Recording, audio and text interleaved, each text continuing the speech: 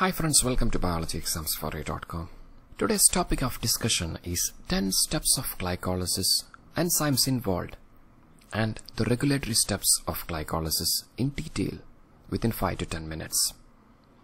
Let's begin with the term glycolysis. Glyco means glucose, whereas lysis means breakdown. So it is the splitting of glucose, a carbon-6 compound, to form 2 pyruvate molecule, which is 3 carbon, with the formation of ATP and NADH. Glycolysis occurs in the cytosol of cell cytoplasm in both prokaryotes and eukaryotes. It is an universal process and also an anaerobic process where oxygen is not required. Let's move into the detail. There are 2 phases in glycolysis. The first phase is called as the preparatory phase or investment phase, where glucose is phosphorylated and is converted to glyceraldehyde 3-phosphate, one of the most common intermediate in many metabolic reactions inside the cell. In this phase, 2 ATP is used. Let's move into the reaction. I think it is easy to remember the reactions of glycolysis by understanding the exact reactions rather than using some mnemonics. Let's begin. In step 1, glucose is converted to glucose 6-phosphate using ATP. So this is glucose, and that is converted to glucose 6-phosphate. At the 6th position, a phosphate group is added, and the enzyme involved is hexokinase, and this is an irreversible reaction. Once the glucose is inside the cell, hexokinase phosphorylates glucose so that it cannot be moved out of the cell, as glucose transporters will not take phosphorylated glucose outside of the cell. This is a regulatory step that is controlled by the enzyme hexokinase, which is activated by AMP and ADP, indicating that low level of energy, whereas it is inhibited by glucose 6-phosphate, the product itself a kind of feedback inhibition. Step 2 is glucose 6-phosphate is converted to fructose 6-phosphate. Glucose and fructose are isomers, and the enzyme is phosphoglucose isomerase. Phosphoglucose is the substrate name and the enzyme is isomerase. In the next step, that is in step 3, fructose 6-phosphate is converted to fructose 1,6-biphosphate. This is an important regulatory step that is catalyzed by PFK or phosphofructokinase. This is a rate-limiting step in glycolysis that determines the pace of the reaction. PFK is activated by AMP and ADP and also by fructose 2,6-biphosphate. It is inhibited by high amount of ATP and also citrate. Citrate is formed in Krebs cycle. Now, as you can see, at the first position, a phosphate group is added. Now we have fructose 1,6-biphosphate. In step 4, fructose 1,6-biphosphate splits to form 2 3-carbon compound, glyceraldehyde 3-phosphate and dihydroxyacetone phosphate.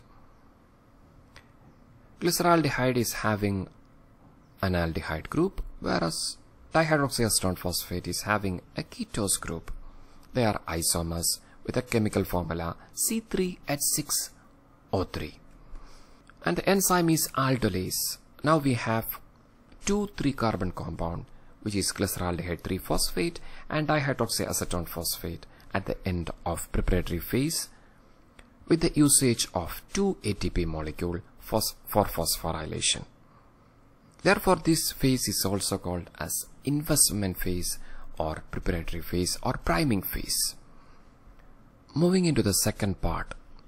Second phase is called as the payoff phase, where glyceraldehyde 3-phosphate is converted to 2 pyruvic acid molecule with the production of 4 ATP and 2 NADH. Step 5. Dihydroxyacetone phosphate is converted to glyceraldehyde 3-phosphate, and the enzyme is isomerase. It's a triose, therefore phosphotriose isomerase is an enzyme. It's a 3-carbon compound. It's an isomer, therefore the enzyme is isomerase.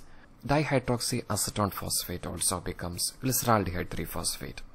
From now onwards, 2 glyceraldehyde 3-phosphate molecules are there in the reaction. Therefore, all the reactions will take place 2 times. Step 6 is glyceraldehyde 3-phosphate is converted to 1,3-biphosphoglycerate. It's a kind of oxidation coupled with phosphorylation. NAD becomes NADH and H+, and inorganic phosphate is added to glyceraldehyde 3-phosphate to form 1,3-biphosphoglycerate. Here you can see the second phosphate is added. And the enzyme is glyceraldehyde 3-phosphate dehydrogenase. Whenever there is a formation of NADH, the enzyme is dehydrogenase. Step 7. 1,3-biphosphoglycerate is converted to 3-phosphoglycerate. A phosphate is removed, therefore ATP is formed. An ADP becomes ATP and the phosphate is received from this high energy 1,3-biphosphoglycerate. This is called as substrate level phosphorylation as the phosphate is donated by the substrate. It becomes 3-phosphoglycerate and the enzyme involved is kinase. Whenever there is an ATP formation or ATP removal from a reaction, the enzyme is kinase. So this is the first ATP formed in the reaction, and as you can see, as glyceraldehyde 3-phosphate runs twice, we have 2 ATP.